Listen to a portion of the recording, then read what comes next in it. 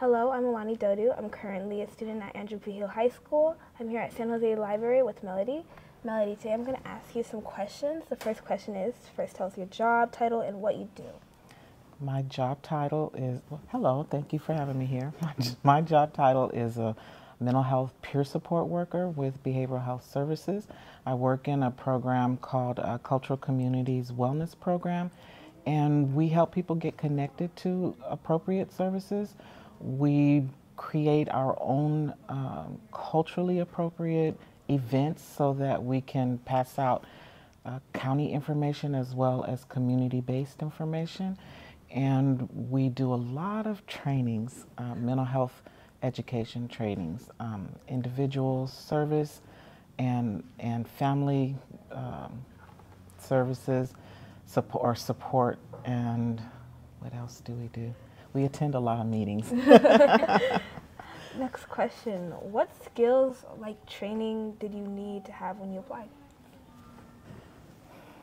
Wow. Well, I think it was a culmination of my life experiences. Also, in order to get the job, I had to have life experience within mental health. So that was like a prerequisite. But outside of that, I worked with children for like 20 years, and so I draw a lot on the skills that I learned in becoming a teacher to do the work that I do now. And I'm a very spiritual person, and so I use a lot of my faith to help me do the work that I do. Yeah. Next question. Can you walk me through a typical day of life being a mental health peer support worker? I wish I could, but it's not typical.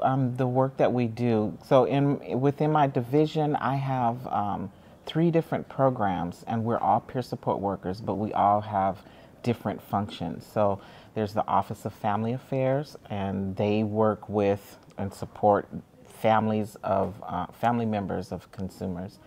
And then there's the Office of Consumer Affairs, and they work with consumers directly. And then my program, Cultural Communities Wellness Program, we're out in community, and so we represent like 7 different ethnicities, and we cater to those, although we help anybody that comes to us for support. But typically, well, like yesterday, I did an outreach event in the community. So we had a table, and we shared information. People that came to us with some issues or concerns, and we try to support them as best we can and give them resources. Other days, I might be spending 8 hours doing a training. Mental health. I do mental health first aid. I do QPR. I do RAP, and client culture and trauma informed systems. So, you know, that could be something that we do, but I mentioned, I'm sorry, I'm getting nervous, but I mentioned earlier that we create our own events. So we're coming up on February. This is Black History Month, so it's a big time for our community.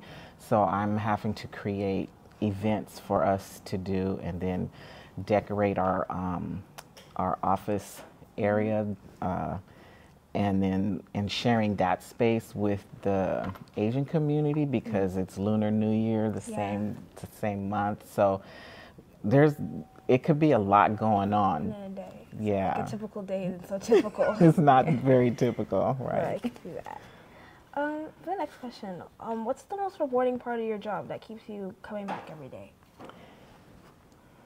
I'd have to say the most rewarding part for me is facilitation. I didn't know that I liked it so much, but I found that after I got into it, I love it. And I think one of the things that I love most about it is because it's very similar to the rewards that I got as a preschool teacher. I love it when people when things come together for them, a light comes on in their eyes or something, you know, and when I see that in people that I'm working with, that just feeds my soul. So I love that. But what keeps me coming back is the flexibility of the job, because there's so much going on. I don't have time to get bored. Yeah, so it's, like I said, we don't have quote unquote typical days. That's what keeps me coming back. You're just always doing something. You're a worker. Now. Yeah. What made you pursue a career in this field? It was actually kind of life experience. It wasn't something that came to, you know, that I said, this is what I want to do.